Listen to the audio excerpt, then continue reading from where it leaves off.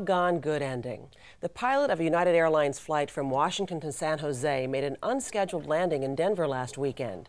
The reason? A dog had been loaded by mistake into an unheated cargo hold. Well, halfway through the flight, a United employee realized the mistake and radioed the plane.